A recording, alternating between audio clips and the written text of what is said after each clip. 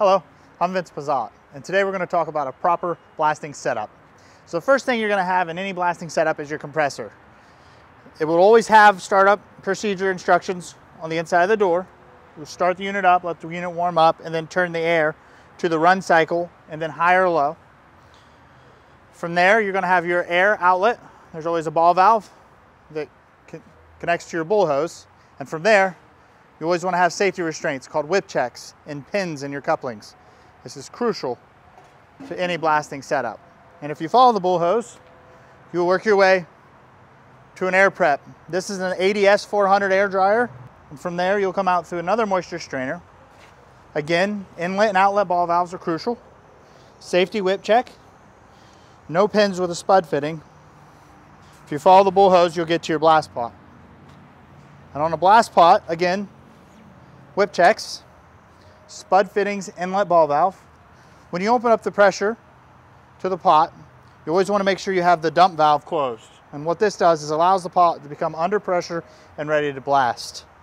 Then through the choke valve, through the auto air valve, down through the pusher line through the metering valve, and off to your blast hose. Now let's talk a little bit about the blast pot. This is an electric setup, so we use alligator clips and battery leads to supply the electric solenoid. From there, our deadman lines hook up and go all the way to the end of the blast nozzle for the blast trigger.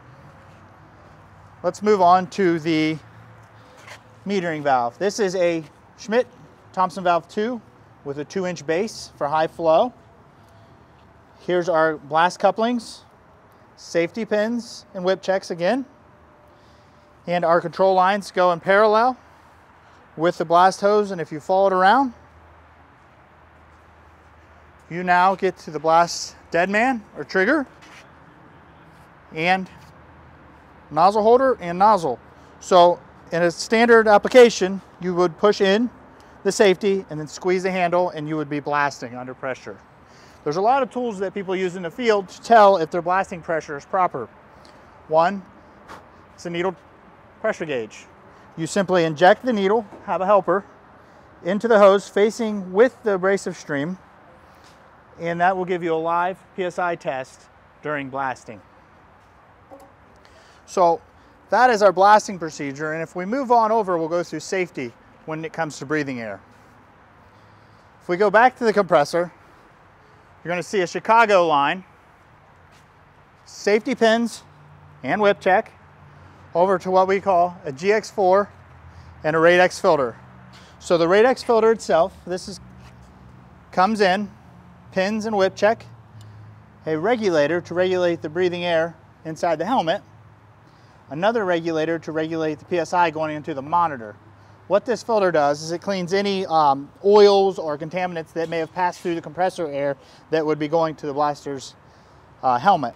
The monitor is supplied by battery clips, 12 volt or 120. You turn on the monitor and the monitor will give you a reading. Anything under 10 ppm CO is good for you. And from there we go on to the breathing air line. Standard RPB fittings are different than a normal compressor. They have a special fitting with a longer neck. And what this does is keeps you from putting any old air hose onto your breathing air in case there's contaminants in the line. If you follow the breathing air hose, we go to our blast helmet. And from here, we have what we call a C40. And this allows you to have either cold or hot air into the helmet, and a dial which regulates how much air goes into the helmet. From there, the air goes through the back side of the helmet, as you can see here, and into the screen so that you never fog up and you have fresh supplied air while blasting. There's an outside cape to keep the abrasive off, and an inside cape for comfort, and pads inside the helmet like a motorcycle helmet. And what this does is allows for comfort, and the helmet itself moves with your head when you turn. The older versions would stay put and you would turn your head and you would see the side of the helmet. Likewise, where the Nova 3 actually turns with your head. Of course, blast gloves are mandatory.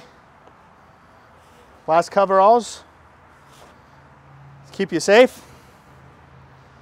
And that about sums it up. If you have any questions, contact Blast One. We'd be glad to help you through your next job.